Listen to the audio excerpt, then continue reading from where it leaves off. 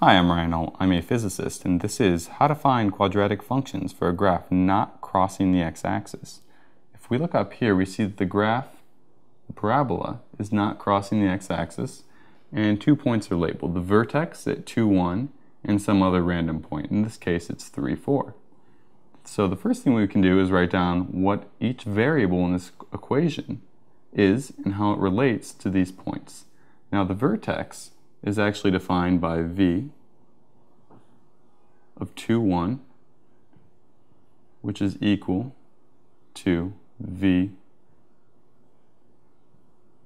of h and k. So in this case, h is equal to 2, and k equals 1. Now, the next step is to identify what this point actually means here. So 3 and 4. What this implies is that f of x, which is equal to 3, is equal to the y value, 4.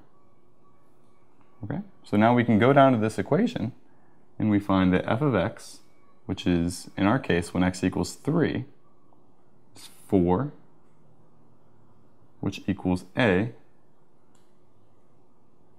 times x minus h, which is 2, squared plus k, which is 1. Now we also know that x equals 3, and this whole term right here just becomes 1 squared. So this is simply a times 1 plus 1 equals 4.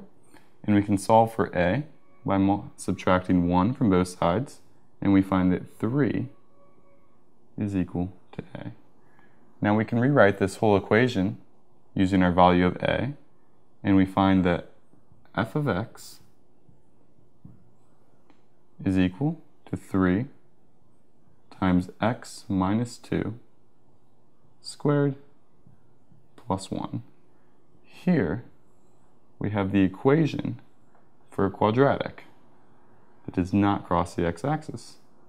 I'm Ryan Ault, and this is finding the quadratic equation for a function not crossing the x-axis.